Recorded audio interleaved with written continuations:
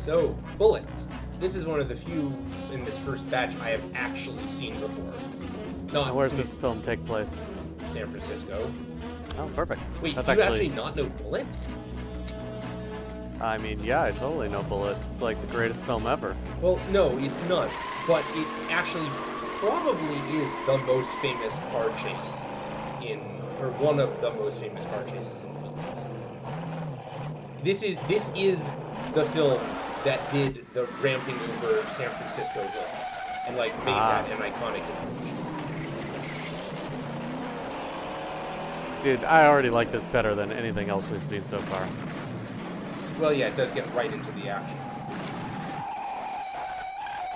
And Dude, check it that actually manages to be kind of faster. Like, you can tell that the cars have more speed, even as they are continuing to struggle with real-world-ish driving problems.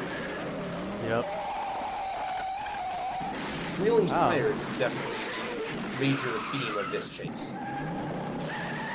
Also, I'd like to point out, I have absolutely no idea who is chasing who right now.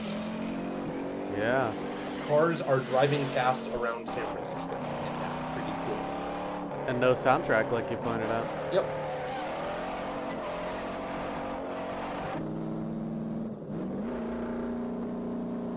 I mean, I know we're supposed to be rooting for Steve McQueen, I just don't know whether he's chasing them or being chased. Seems like he's being chased here. Is he? Where is he? And like, where are these two cars in relation to each other? I don't know. Well, there you go. Ah, okay.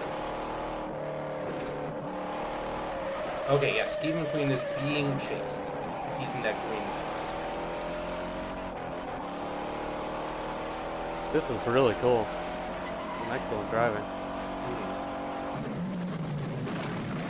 Must have been fun to film.